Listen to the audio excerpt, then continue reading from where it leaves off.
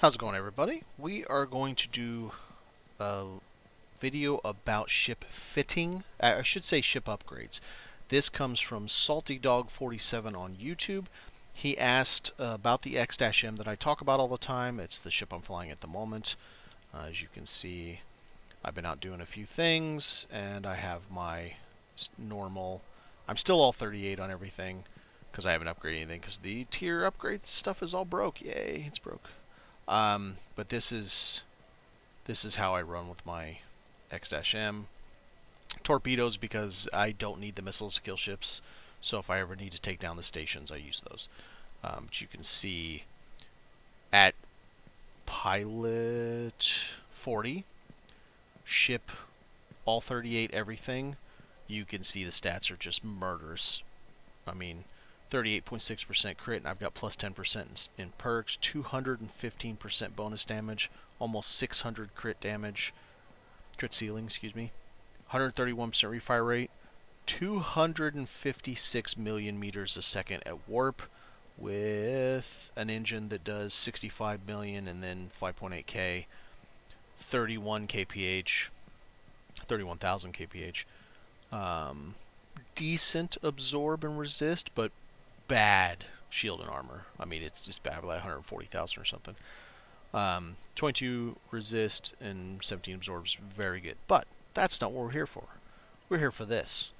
We're going to buy this ship. We're going to buy it naked because we're going to be putting stuff on it. And save us, $1 million. But, I wanted one with holographic mirror. Having Immortal's fine. That's how my ship is. You will always get cloaked no matter what. So this comes tier 2. That's fantastic. This will help me show Salty Dog exactly how all this works. You do only get one captive slot. So these are the drawbacks to the X-M. You only ever have one captive. It sucks. You're leaving money off the table. I don't love it. It is what it is. You start with 2 weapon slots. That won't be a problem, as I'll show you. 3 probes is fine. Really bad ship shield and armor. And disastrously low cargo capacity. With all my stats and everything, I still only have 59, actually 51 if you don't count the perk I have in my X-M. But let's look at this compared to, but just look at that warp speed, 88 million meters base, and look at the annihilating that everybody loves, 42, not even half. It's not even half as fast. But look at its shields and armor in comparison. Big difference. And then this thing's got 92% ship bonus damage, 14.5% crit. Go back to the annihilating, just nothing. Just nothing in comparison. Refire rate, make those pew-pews go faster, 12.8 there. 49%. This is why you buy the X-M if you choose this path. It is a glass cannon. It does absurd amounts of damage for only having what will be a 3-weapon ship. So we're going to get this. Bada bing. Hi, get him away.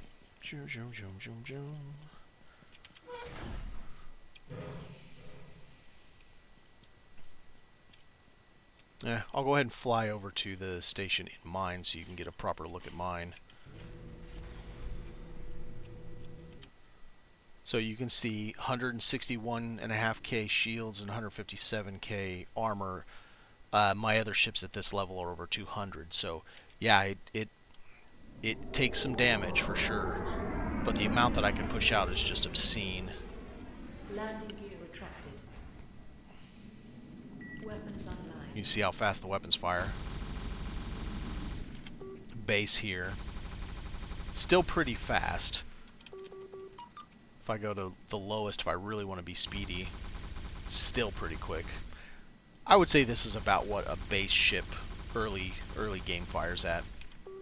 So it's pretty nasty, and it's super fast without any bonus.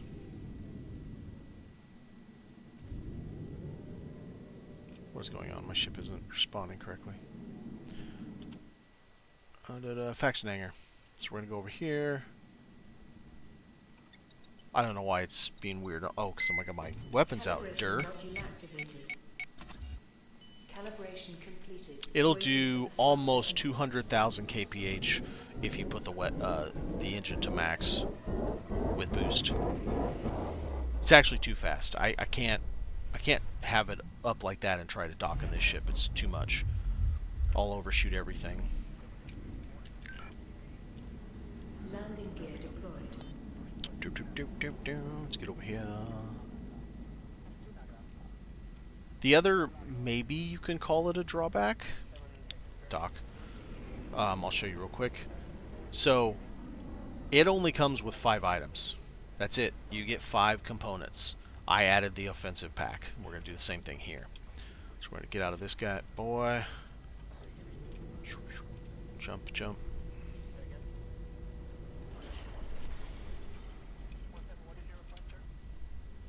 Alright, so I'm currently in, and it is X-M.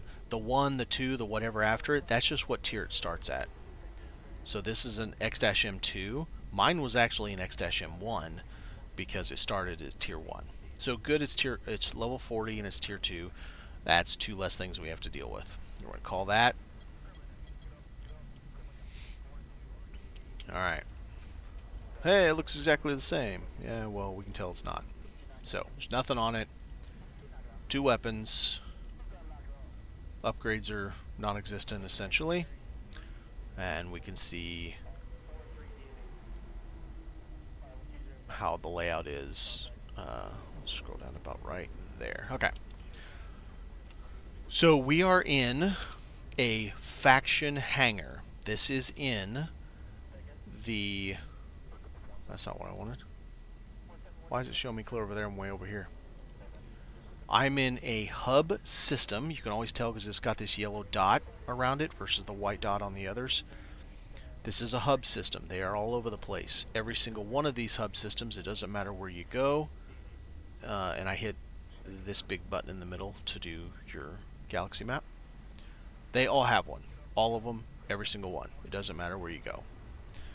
So, hub system, faction hangar, and you get all this stuff here.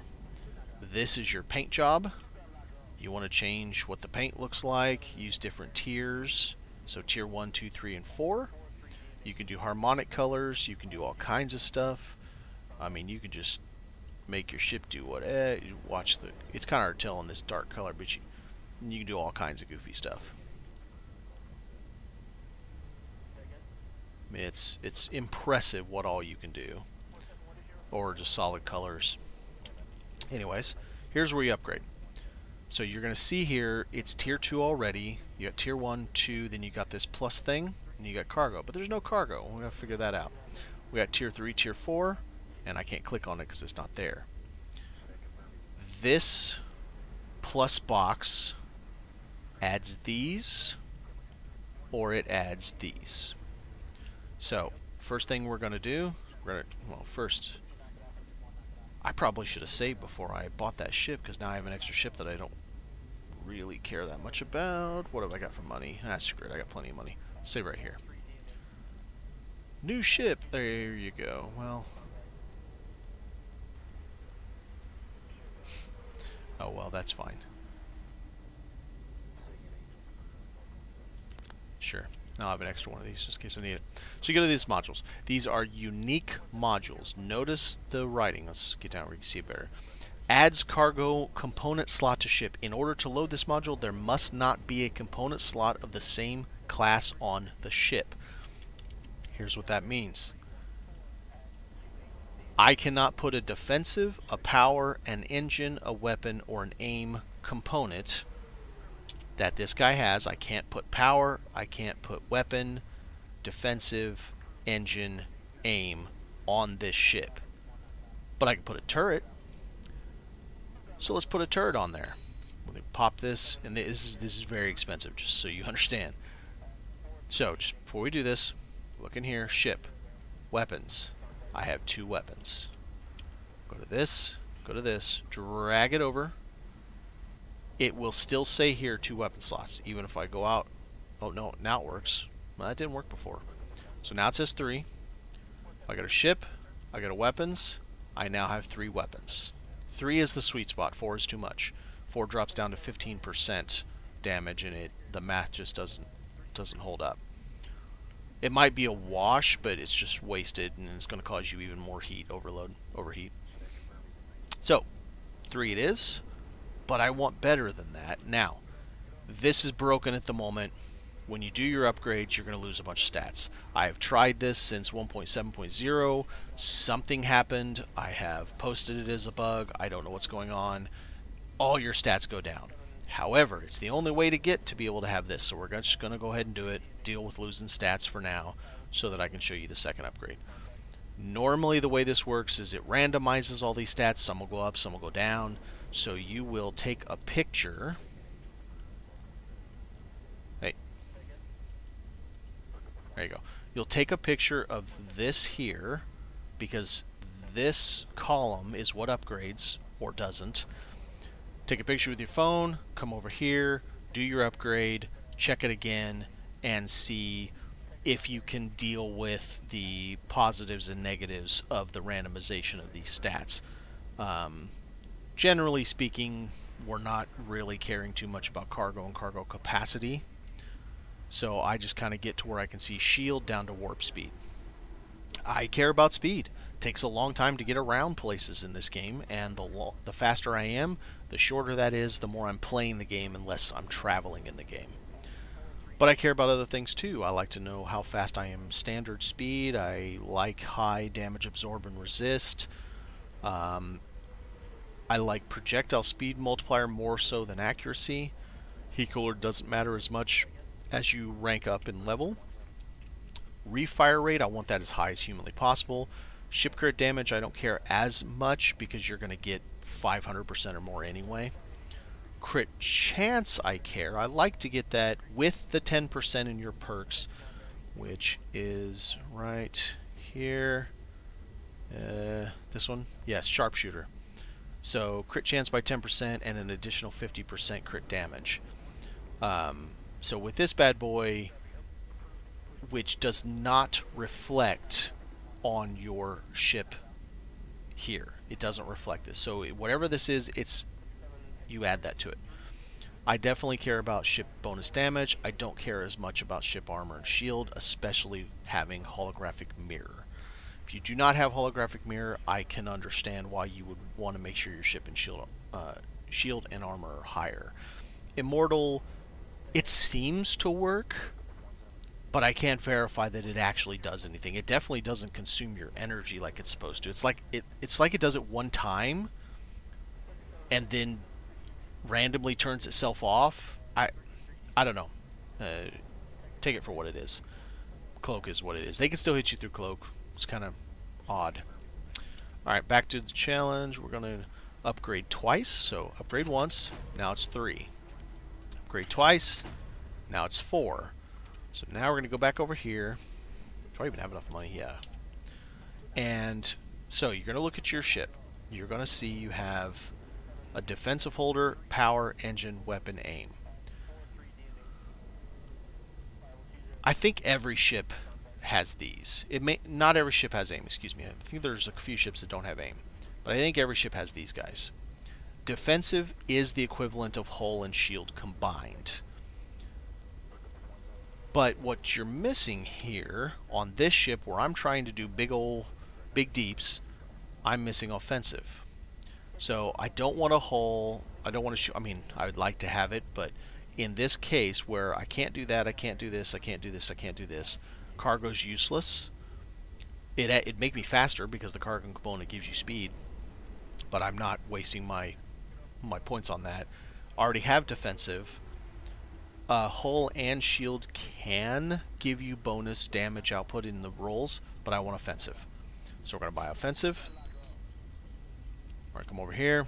We're going to go to the 4th slot. Drag offensive over here. Now, go back in here. Oh, I now have offensive. So now I have 6. 6 is reasonable. So you can come over here. Offensive. Filter. There is an offensive. Obviously, these components are kind of junky, but this gives you an idea. I don't know, I guess I can make it I don't even have enough money to make it a long video and do it all. So you would now buy all your items, Buy your power that he doesn't have, so you have to go to another station. Perfect. Buy your weapons. Obviously, I run all legendary, so I would put all legendary on this. But now that shows you how you do your upgrades to get a third weapon slot, how you do your upgrade to get an additional component module, and so now I have one additional stat stick that let's call my main Black Ops. I built it exactly like I build this one.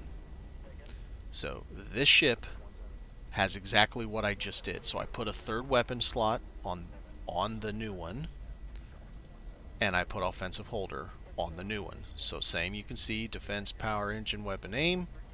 I added offensive on mine as well, and you can see what the stats get to.